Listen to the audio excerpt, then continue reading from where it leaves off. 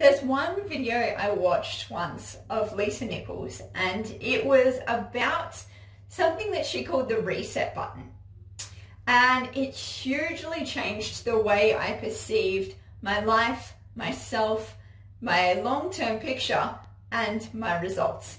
So Lisa is someone, if you haven't looked her up before, I highly recommend it. She is absolutely amazing. And something that I knew prior to watching this video was that in her pursuit of success and getting herself out of being absolutely flat broke to the point where she couldn't even afford nappies for her baby, she'd gone to the same seminar 42 times to try and get her head around entrepreneurship and how she could make it work. 42 times! How many times have you, as an entrepreneur, launched something out there, maybe a program, maybe a product, maybe you're like, hey, I'm doing coaching now, I'm offering some free sessions, and just got crickets. And allowed those crickets to spark stories within you that meant that you just were like, oh, maybe I shouldn't post. Maybe people don't want it. Maybe it's too expensive. Maybe it's not the right time right now. To start bringing in all these stories, all these excuses, all these things that want you to stop because it's been uncomfortable, because you got crickets just once. Even though the stats on sales show that people need about 14 exposures before they're actually going to put money down, right? How many times have you done that? I know I've done that before. I've launched things early in my career. Launched something out, was really, really excited about it. No one responded to it. Put a couple more posts out, had a couple of calls, didn't go well, and then I just gave up. And I shut up. And I didn't share any more about it. And truth be told, the first program I ever created never got off the ground.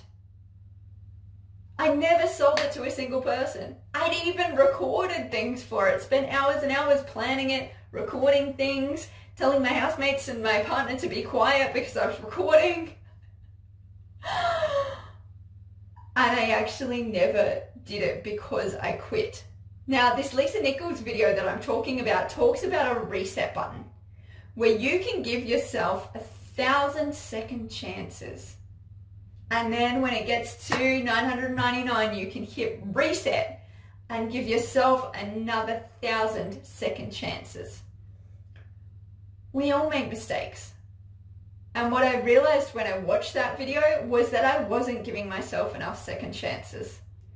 I wasn't allowing myself to try again in the way that I would encourage my own son to keep trying and keep going and keep that big picture in mind, because if you keep moving towards it, it's like being a train on a train track. If you're on that track and you keep moving forward, you're gonna get to that next station and the station beyond that and the station beyond that.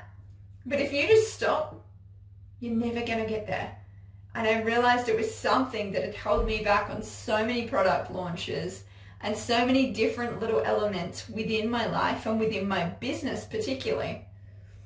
So that's something that I wanted to share with you guys. Look up Lisa Nichols, highly recommend it. If this video has helped you in some way, feel free to comment below, share it, or hit that love button and subscribe on YouTube.